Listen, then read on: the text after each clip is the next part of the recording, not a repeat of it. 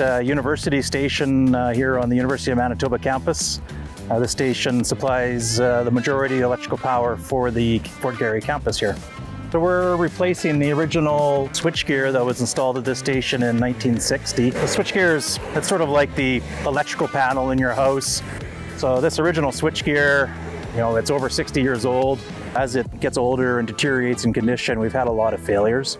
So with the replacement of this switchgear, we're just going to be avoiding those surprising and long-term outages that have been happening for our customer here. From the point of view of staff going into here to work, there'll be less safety precautions that need to be taken because the nature of the risk is lower. They're not going to have to take the time to dress in a blast suit in order to do, what might actually be a small task, but all the getting ready for the task and cleaning up afterwards, all that time will be saved.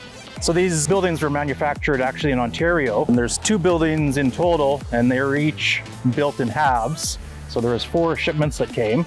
So what we did is brought the flatbed trucks with the halves of the buildings in on the road here, and 2 cranes set up and picked the buildings up and lifted them into the foundations that we had prepared prior to that happening. We're really working closely with the University of Manitoba to make that happen, with as little disruption as possible to their activities. So this project at University Station is about an $8.5 million investment in revitalizing this station. There's going to be about, a total investment of maybe as much as $125 million to address the 39 stations we have like this. But really, this is just one part of Manitoba Hydro's overall asset management plan.